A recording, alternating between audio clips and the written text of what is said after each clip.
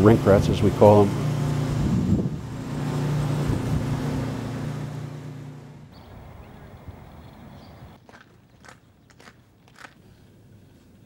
I'm Tim Edwards, and I have been looking after the rinks at Crescent Heights for coming up 21 years.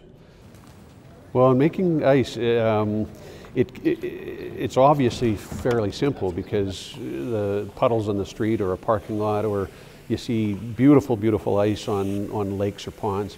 But it actually is a lot more tricky when you're trying to do it like that, to try to get that perfectly smooth surface, and when there's people that are either skating or cleaning, and the temperatures and the thickness of the floods. If it's very, very cold, your water you want some warm water, so it goes into a very small layer, thin layer, and it'll bond to a surface. If it's so cold, the top of the ice will freeze or faster than the bottom of the ice, and then it doesn't bond and it spalls off. So then on a nice warm day, even up to 2 degrees, you can put on a very, very thick coat, and it just acclimatizes, and as it starts to cool down with the rest of the ice in the night, it ends up being a really nice, smooth, bonded surface. If there's a heavy snowfall, lots of times and a heavy snowfall is even just a couple of inches of snow. Even just a few millimeters of snow is a lot for one volunteer to try to scrape off. I decided to get involved. Actually, it was somewhat thrust upon me because a couple of the fellows that were doing it back then had been doing it for some time, and were at the end of their term. And they said, "Tim, you look like you have some interest. If you don't do it, we'll just close the rinks." We have a tight group of volunteers, as you've met, about eight or 10 guys ranging in age, probably from their 30s to 60s.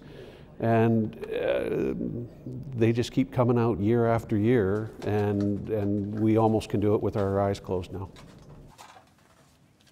There's a lot. There's hundreds and hundreds of hours of volunteerism that goes into this, just this little rink every year.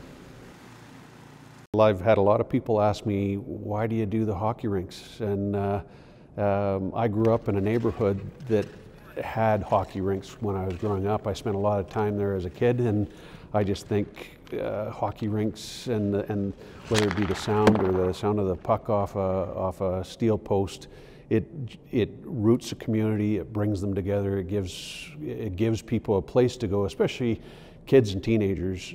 I've had people say it's the glue of the community. It brings people together, it gives them a place to go. Lately there's been a fire pit put on the far side of the hockey rink that again just gives that opportunity for somebody to come out and enjoy the outdoors, get some fresh air, some exercise, and then and have a very informal way to interact with what could be your neighbor or somebody who you've never had a chance to meet. We've described ourselves as elves that come in the night or whatever, because most of our work happens later, after the skaters have gone. I've been out on the rinks at 1 or 2 in the morning if I haven't been sleepy, and you turn on the hockey, the rink lights, and you give it a scrape and a flood. It's unbelievably peaceful on a clear sky, starlit night, and you're out there listening to the crackle of the ice. As bad as they can be skated and cut up and broken, a layer of water and a fresh coat puts them right back to brand new.